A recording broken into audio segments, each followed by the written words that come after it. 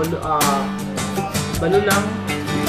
National High School is composed of hardworking students and also hardworking teachers. And although we are yet to become a national high school, we are still an annex school, but we are one of the best schools in Cagayan de Oro City. And we are aiming for, we're doing our best as teachers to give our students the best that we can give. Okay, so Balulang National High School is really a school of potential. Okay? Potential students to become engineers, professionals, teachers, or whatever profession. So I'm really proud of Balulang National High School because it is a promising school.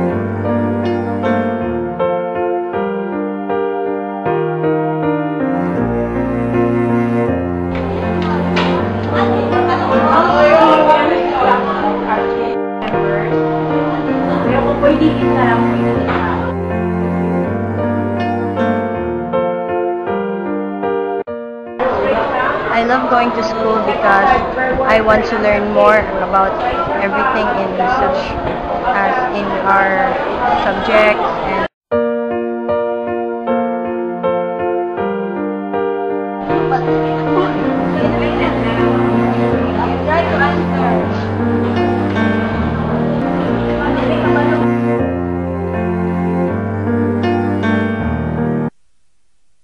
ako ay nakatira sa aking kapatid na babae dahil gusto ko makapagtapos ng pag-aaral.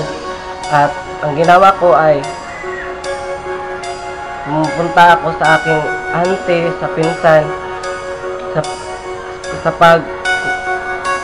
paghanap ng pangtustos sa pag-aaral ko. Naglalaba ako sa aking auntie para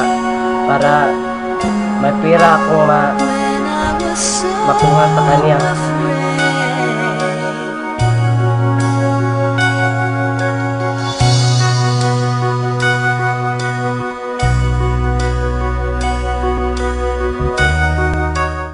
ma-improve sa imong kagalingon na lahi na jud tong magtambay ka kung mag-eskwela ka.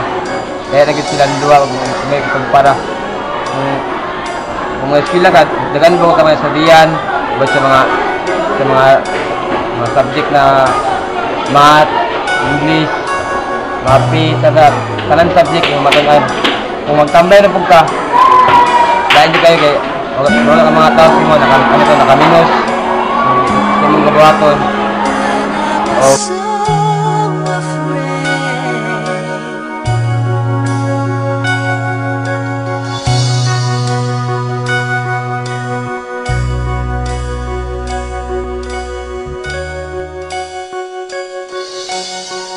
Muna kung ka-class ka kuan. But muna ka na-class ka, muna ka na mapasa sila ko na pangarap pa ka na gusto.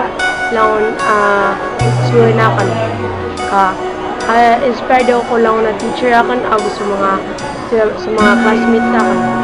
Kaya tumuna ka na kuan, kaya tumuna ka na mapasa ka na teacher, hindi na nurse. Pero na kuan na tumuna ka na class.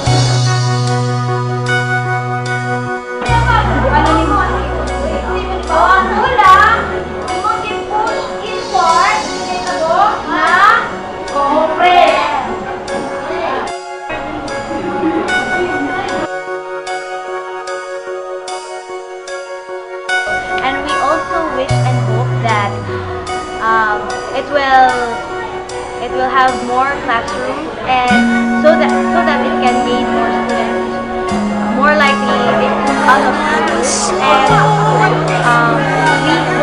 we really hope that we could have enhanced facilities like our computer labs to have more computers, and also our library to be more useful for our students, and also our